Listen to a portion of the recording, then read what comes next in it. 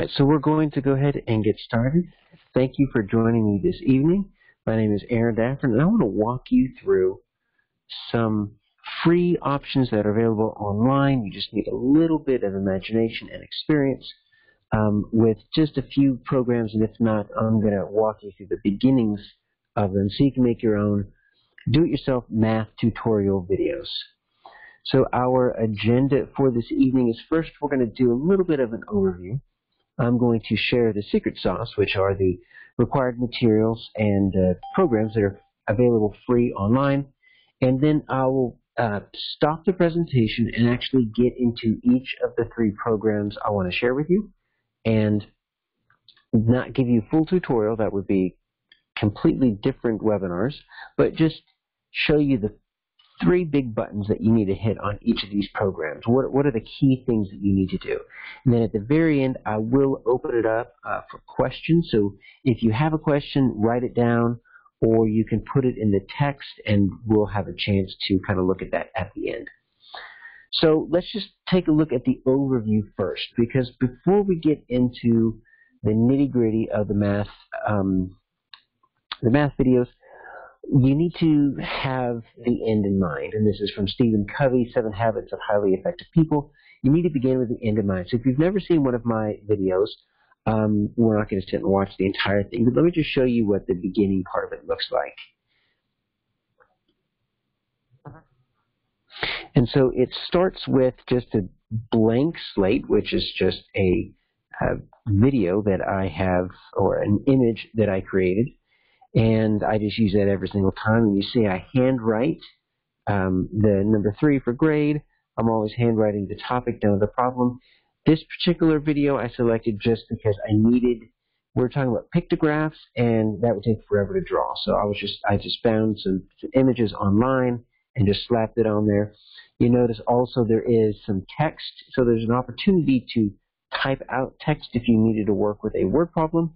But you're also going to see a lot of annotations and just drawing, coloring. There's some basic things. So that's the end result. So how do we get from not knowing how to do anything to that? Well, first, what is it we're talking about here? Math tutorial videos. I've had people, when I share videos, ask, hey, can you do this for reading language arts? I cannot find a way to do that quite yet, and there's a lot of math that still needs to be done. Language arts, unless you're really dealing with just grammar, right? And when I'm talking about language arts, I like books, I like writing, I don't necessarily like the technical stuff.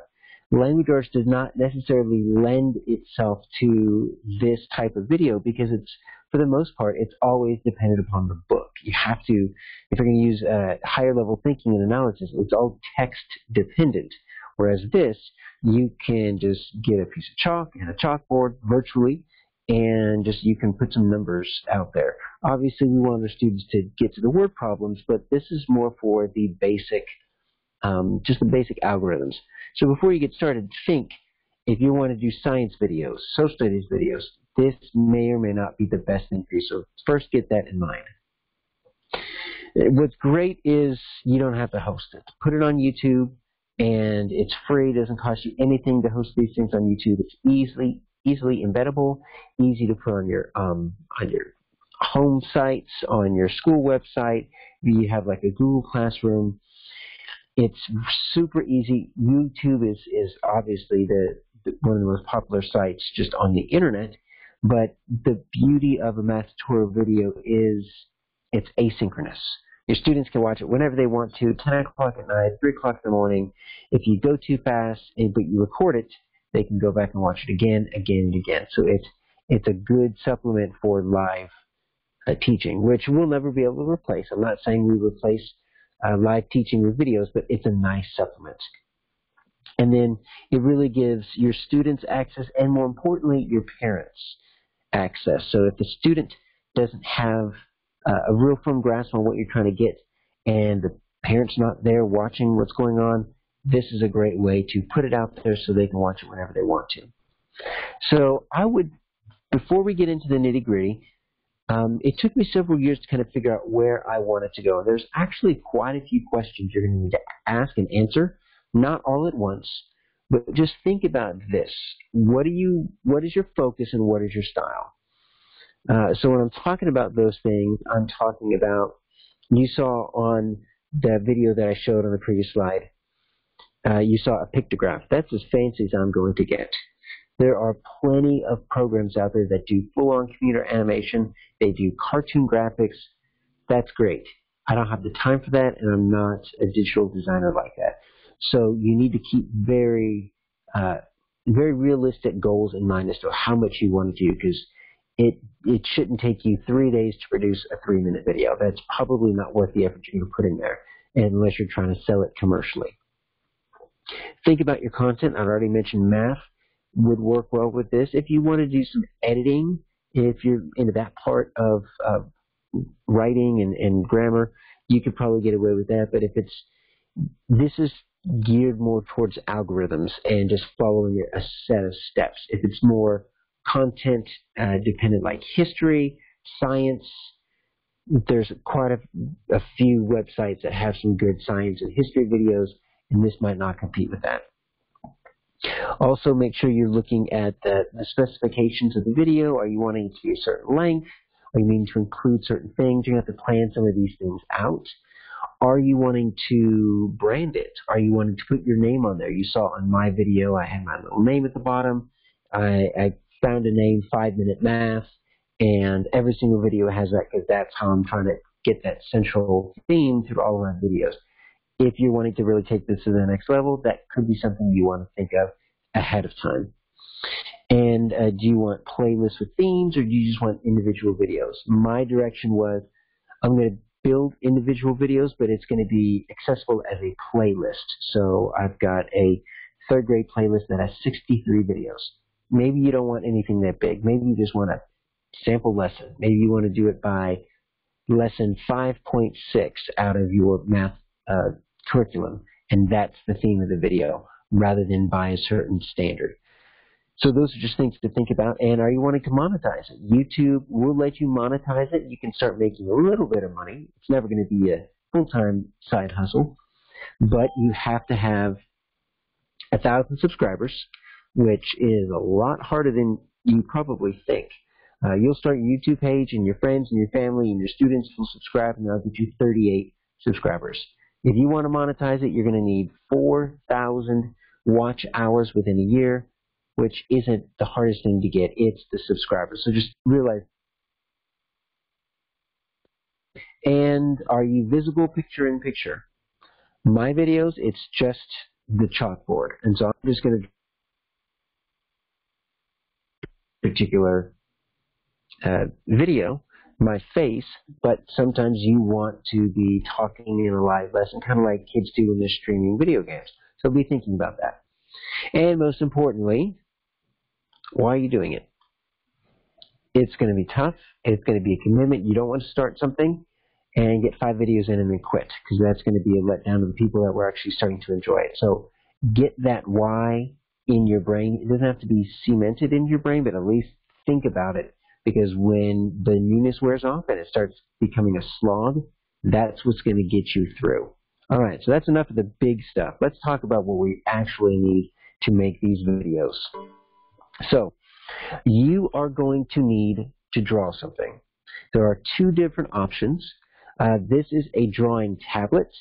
It can work with any computer, and it kind of stands on its own. You see you have a nice stylus down here in the bottom right corner. That fine tip is going to be extremely important.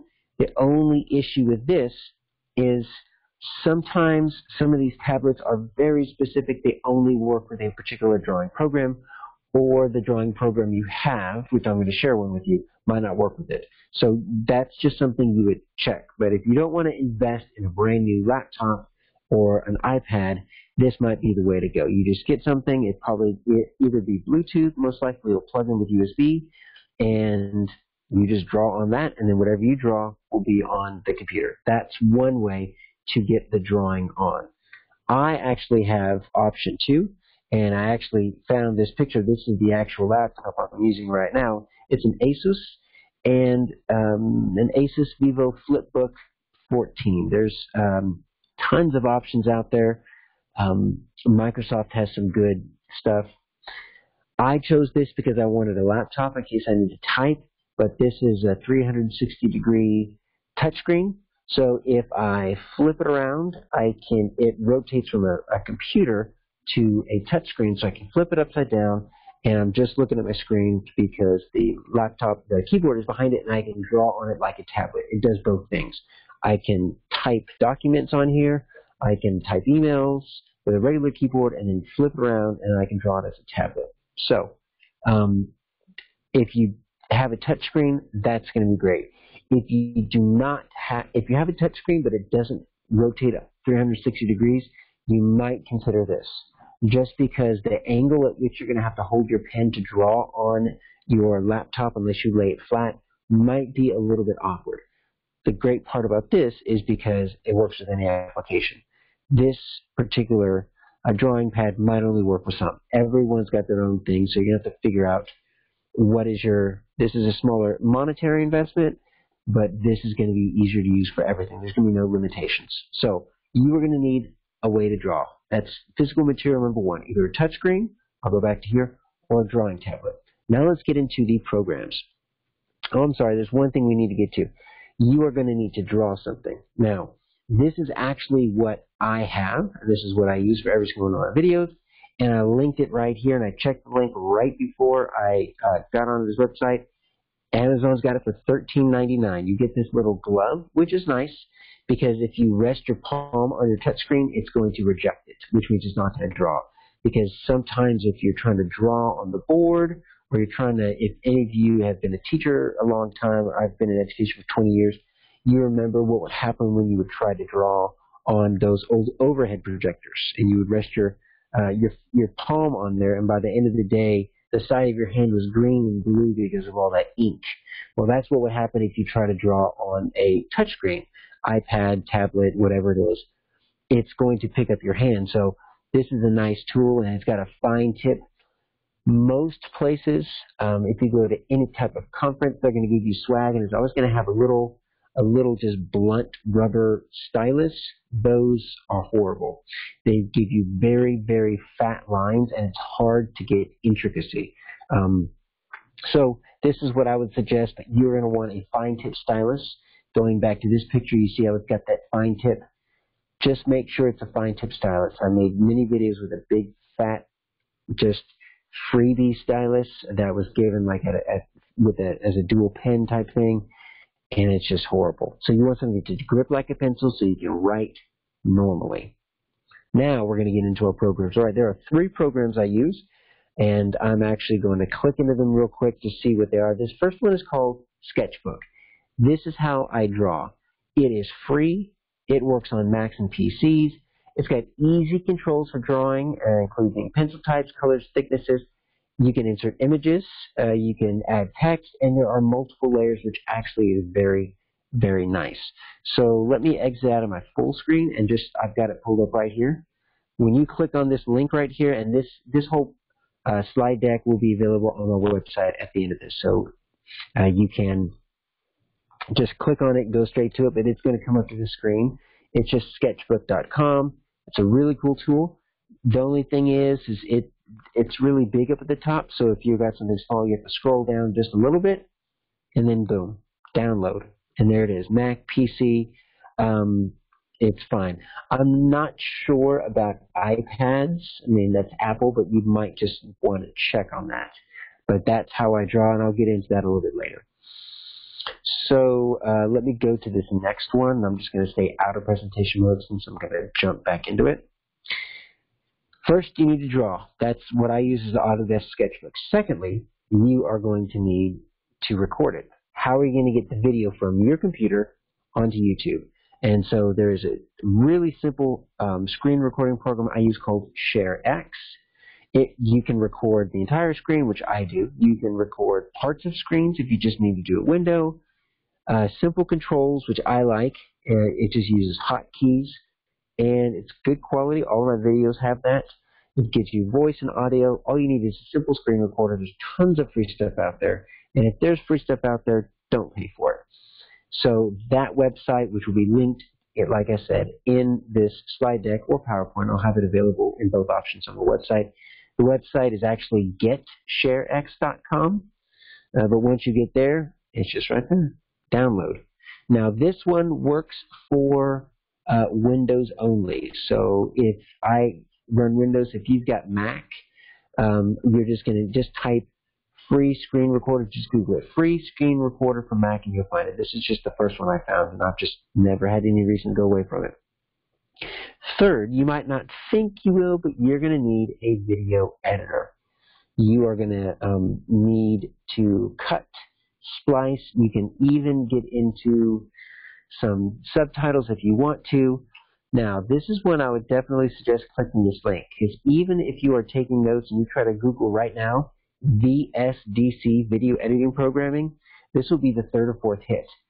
There's another program out there that is kind of free, kind of not free, and they put their keywords in where they actually show up first when you search specifically for VSDC, because they just got their Google algorithm correct. So here you're going to edit, you're going to splice, you're going to combine video segments. I'll talk about what that means in just a moment. There are some advanced features, but you probably won't need it. And it's a simple interface. There's a lot of extra stuff, so you might need to ignore it. And I'll show you what the big three buttons are that you're going to need to get to. But it's your one-stop shop. And this is going to go to this particular link right here. And it's a free editor. There are two different options here. This is for Windows as well, so you have to look to see. Macs typically come with some pretty good programs already pre-installed on like iMacs or whatnot.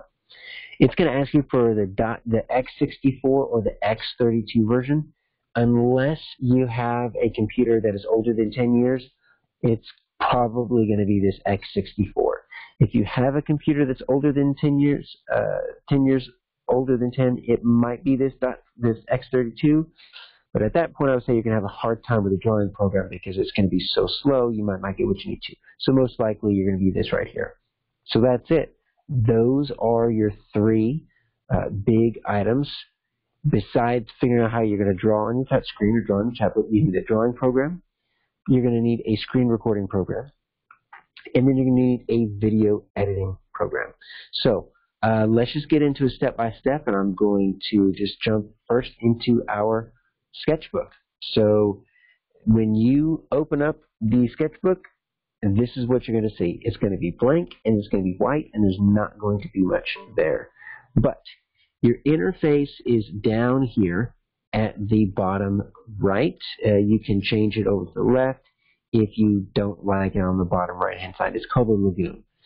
And the default is going to be a pencil, and it's going to be in black color. So if I want to just write on this, and I say hello or hi, there we go. I've just drawn. I'm using my stylus now, because if I use my finger, you can, and I can say this is my finger, but it's imprecise, especially if you need some small numbers, you need to underline something. So you don't necessarily want this, so let's say we want to get rid of that. So we've got options here. If you hold down the left here, you're going to get this little radial right here. I never mess with any of these, but you can airbrush, you can paintbrush.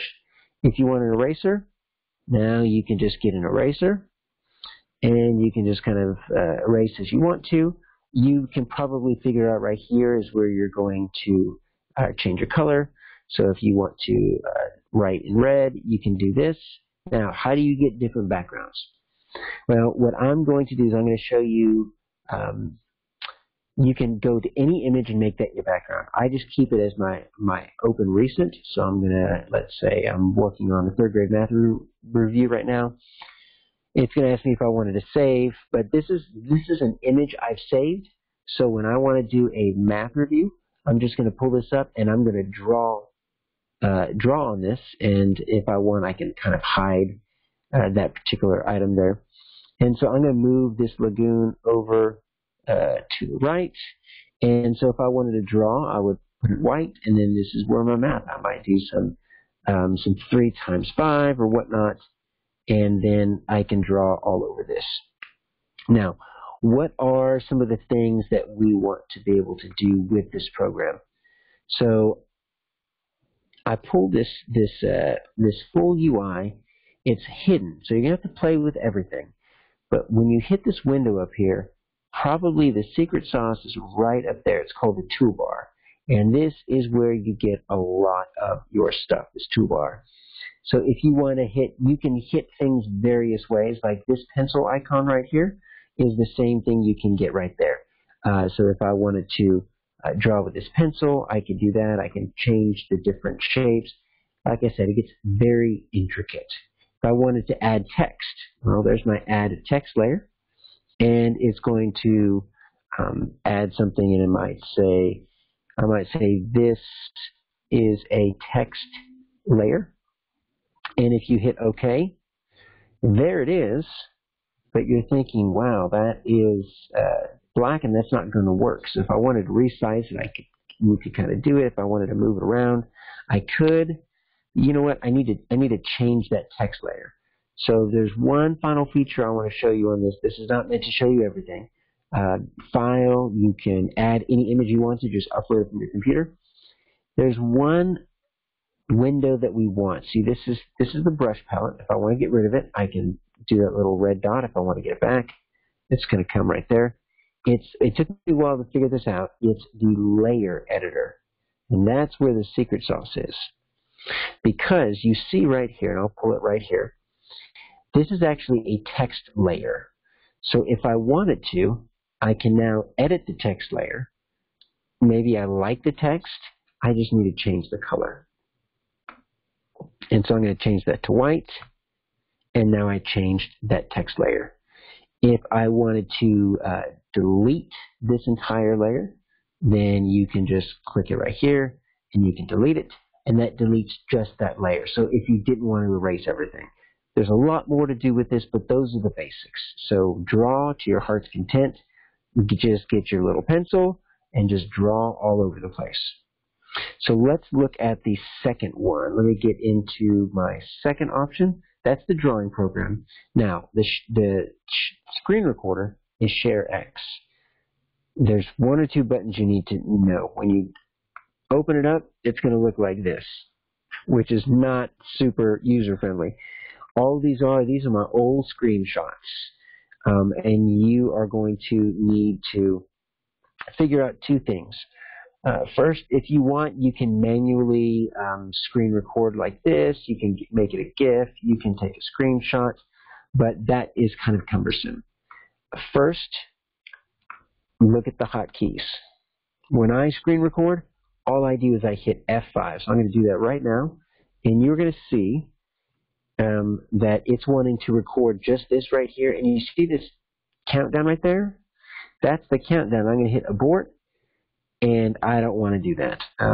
So let me close this down, because if I wanted to draw, I wouldn't want to draw on this. I would want to draw on, let's get back to this. So this is what I would want to draw on. So I'm going to hit F5, and you should see down at the very bottom there is going to be a little start or abort button. So if I started this recording, then I can record, and then that timer is going to continue to go, and all I need to do is hit stop, and then now it's recorded, and I can find it in a file somewhere else. So that's how you get your video. Before we move on from ShareX, the rest of this you don't really need. Probably what we need to also realize is not just the hotkeys. You can make some more, but I just hit F5. That's how I get started. You need to figure out where your files are going. You know, I'm sure you've all had the experience where you save something and then you don't know where it's going. And so you can look at the task setting, and this is actually going to be in the application setting. There's so much customization here if you really want to mess with these things. But if you want to look at your folder, you notice this path right here. It's actually in my users/Aaron/documents/ShareX. So this is going to let you know where are my screenshots going, because they're not going to go to your video folder. Or you can just look at your destinations, and you can start deciding where you want things to go. You can also access the screenshots folder here directly, and this is just kind of a shortcut to your just file manager. As you can see, these are all of my videos that I've taken in the past. So that's another way to get there, and that's in this PC, Documents, ShareX, Screenshots. It's like 4 or 5 clicks to get what I need to. So that's only problem with ShareX is figure out where the files are going. When you've got the files, you've got your drawing, before you can upload it to YouTube, you're going to need to open this VSDC video editor. And so there's a lot of things that you can do with this, and you're not going to need 98% of it unless you're trying to start a production company. All I do is I would create a blank project and name it. So I might name it Sample, and this is all you're going to see. So if you've never done any video editing, any sound editing, you're going to wonder, okay, what do I do next? Well, you are going to want to grab videos, and there's quite a few things I do with this. And so this green button right here is one way to get it. Add video. If you wanted to add sound, add images, there's a lot more you can do. Some animation. I haven't played with any of this. I just want the videos that are on my screen that are from the ShareX. You can also get into this editor button, add object, and then select the video down there. But so let me grab a video from my folder, and you notice as we get started, it is going to go to my video. That's not where I actually have my ShareX. Remember, mine is going to be in my Documents. There's a ShareX folder. It's in this Screenshots folder, and then it does it by month. So you have to click several times, find your video, and so let's see. This was actually the video I just took of like 3 seconds. You notice the duration is 5 seconds, and that's all it is. If that's all I wanted to do, then I'm almost ready to export it. There's 2 things you're probably going to want to do. So first, let's say I move my cursor to the very end. If you want, you can play it from here, right? You can just play it, preview it, make sure everything looks good, sounds good, right? How do you put 2 videos together? Well, you would move the cursor to where you want to, and you go back here to this Add Video. And let's say it's a 2-part video. I did it in 2 chunks. I want to splice it together with this. It's going to ask me, where do you want to put it? I always decide to put it from the manual position. That means wherever my cursor is, that's where it's going to start. If you don't do that, it's going to layer it up on top of each other. And here, if I move this cursor back a little bit and just hit the play button, what you're going to see is that there is a seamless transition from one to the other. This is a video I just posted this morning. There are transition effects. There's all kinds of stuff. I don't worry about any of that. The reason why you might want to do 2 videos is, let's say you're trying to record a video, and it's a 10-minute long video. You get 7 minutes in, and then you make a mistake, or your dog starts barking, or your kid comes in and asks you for, a snack, and that gets picked up by the microphone, and now the video is ruined. Don't start over from the beginning. That's why we have video editors. Let's say I wanted to, I liked most of this video, but there's a part right here at the end where my phone rang, and I want to get rid of that part. Well, one of the options you have here is to cut and splice. So I'm going to hover over the video segment I want, and I'm going to right-click. There's other ways to get there, but I always just right-click. And there's a cutting and splitting option right here. You left-click on that, and it's going to open up just that particular chunk. So what you could do is that you can watch your video, and let's say it's right here. Right about here is when my kid asks for a snack. I'm going to pause it, and I'm going to add a marker. And all that's doing is just saying at that timestamp, you're going to add a marker, which doesn't do much yet. play it a little bit longer, and that's when you started back up. So I'm going to add another marker. So what I have is 2 markers. And then if those are the only markers I want, I'm going to hit Apply Changes, and you're going to say, well, what actually happened? And I'm going to zoom in a little bit. But what you're going to be able to see here is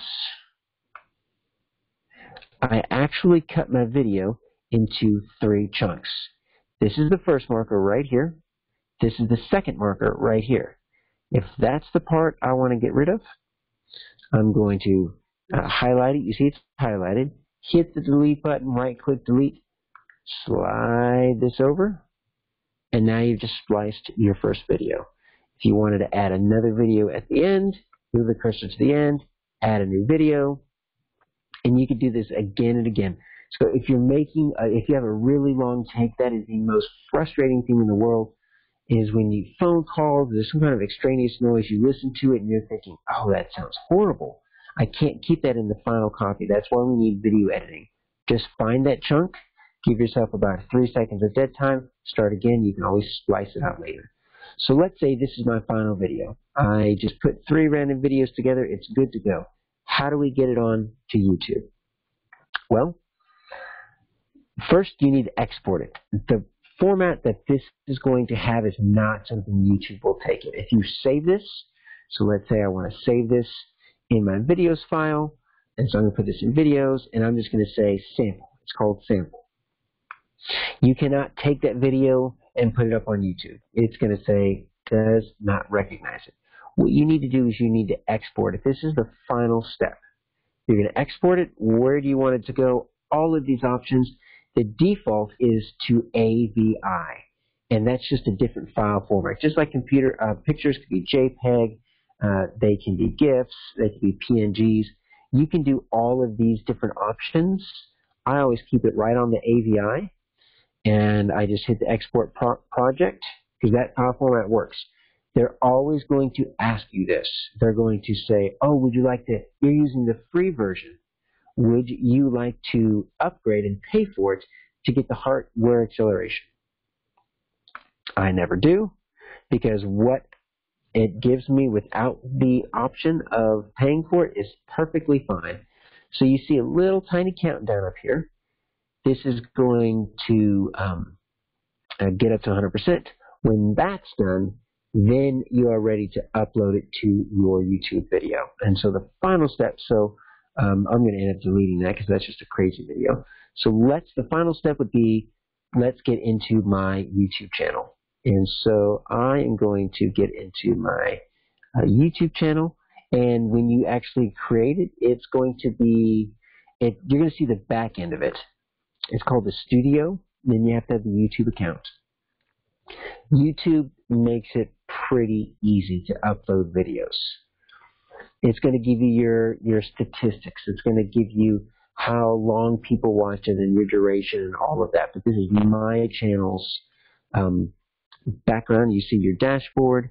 You got your videos, your playlists. But how do you just get the video you made up on YouTube? Well, you hit this create button right there. You're going to have 2 options. Upload the video, which is what I always choose, and then go live. The go live only works if you have another program if you want to stream live. And this is what all the kids that play games, and adults too, and stream online, they go live, but they have to have another program running. We don't want that. We literally just want to grab the video and we want to upload it. So this just gets you into your computer. Where is that video? And so let me grab, it's in my videos file. Let me just grab a video that I made this morning. This is the one we just saved. YouTube will not take this .vproj. It doesn't know what to do with that. It needs to look like this .avi. So let's say I wanted to upload this. It's going to start uploading, and it's going to give you a few options of what you want to do. You don't have to do everything necessarily, but it's going to ask you, what is your title? What is your description? It's going to get you your link. You have to hit next a few times. You can select your thumbnail, playlist, video elements. You don't need much of any of this. You just hit next, next, boom. It's up, grab the link, and you've got your video up on YouTube. So I'm going to cancel that because that's a crazy video I don't want. So that is it. That is the gist of what we need to do in order to put our own videos up on YouTube. So then let me ask you just to think for a moment. I'm going to get back into my presentation mode, and we can use the chat feature. And so there's my step-by-step. That's all my information. If you want to find my YouTube channel, I have a personal website. I've written several books. I'm an author. I do education training as well.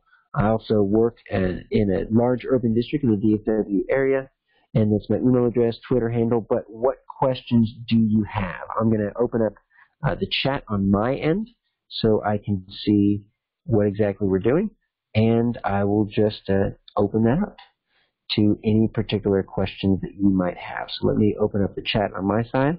If you don't have any questions, then thank you so much. I'm going to have a recording of this on my website. If you are interested in 1 CPE hour, I am a certified provider for continuing professional education credits by the Texas Education Agency. There'll be a short quiz you can take on my website just to show that you watched it. But I'll stay on for just another minute, and if you have a question specifically you want me to answer, type it in the chat box on the webinar, and if not, thank you so much. This has been hopefully interesting for you, and I'd love to see your videos on YouTube.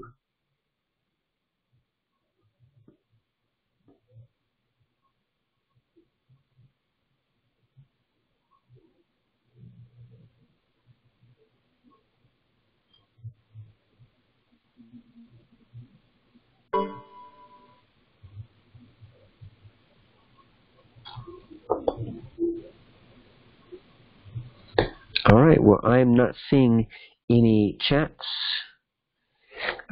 If you have any questions, if you get stuck halfway through, guys, my email address is right here. Email me.